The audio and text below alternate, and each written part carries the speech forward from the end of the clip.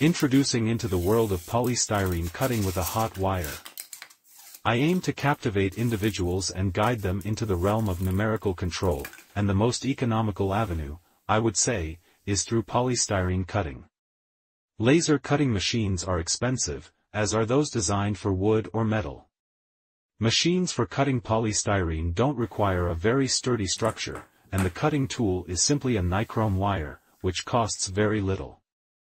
Precision doesn't need to be exceptionally high for polystyrene creations. In other words, if you want to step into the world of numerical control but are constrained by budget considerations or simply don't want to invest astronomical amounts, polystyrene cutting is the way to go.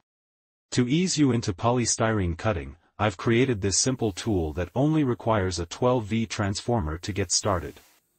However, when powered at 12 volts, the wire may become excessively hot.